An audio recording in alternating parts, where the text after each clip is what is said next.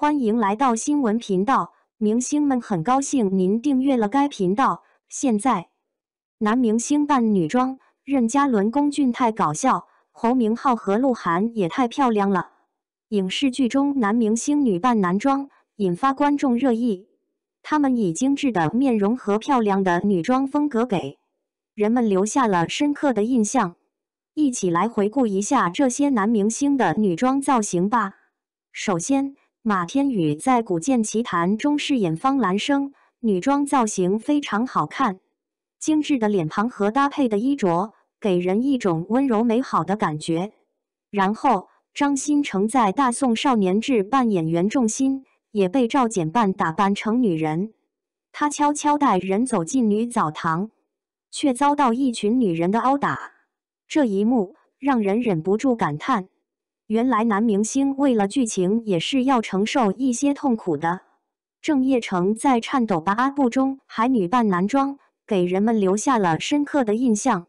他的女装风格和精致的妆容让人忍不住多看几眼。任嘉伦在《大唐荣耀》中饰演男主角李处，为了潜入军营而乔装成宫女。任嘉伦的变装造型搞笑，引发观众欢乐。龚俊以搞笑形象着称，甚至穿女装也会让人捧腹大笑。虽然从某些角度来看，他确实表现出了一些令人惊讶的神情。没想到陆毅穿女装也很好看，她看起来就像一个温柔安静的女孩，尤其是右边的造型，让人想起林妹妹。陈伟霆在《天天有喜》中饰演兔神，虽然最初被选中，但最终被替换。很多观众都觉得他非常适合这个善恶兼备的角色，赋予他独特的美感。侯明昊也女扮男装亮相，表现得像个害羞的小女孩。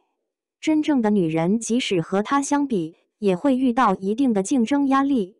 最后，鹿晗真的很好看，虽然我不是她的粉丝，但我不得不承认她的美。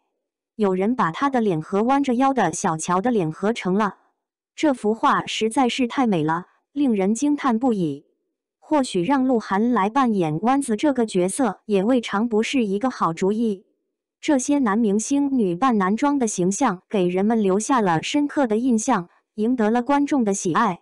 然而，为何男明星女扮男装会引起如此多的关注和热议呢？是因为他们精致的妆容和得体的服装才让他们看起来像真正的女孩吗？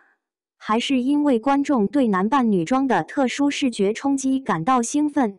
虽然在现实生活中，男明星女扮男装只是角色的要求，但他们精致的妆容和对女装风格的成功演绎，让人好奇为什么他们的女装造型如此吸引人。是因为他们的脸庞与女性有相似的特征，还是因为观众对男性女扮男装的新奇和陌生感到好奇？男性名人打扮成女性时看起来很有趣或很漂亮，这种矛盾的感觉难以抗拒，引起观众的热烈讨论和共鸣。或许正是这种不凡的感觉，让男明星女扮男装的形象成为了大家关注的焦点。最后，让人思考，男明星女扮男装到底有什么吸引力和魅力？是他们的外表，还是他们刻意营造的女人味？还是观众对男扮女装的好奇和兴奋？或许只有时间才能揭晓答案。我们期待男明星有更多精彩的表现，无论是男装还是女装，都能给我们带来不一样的惊喜和感动。当男明星女扮男装时，你喜欢谁？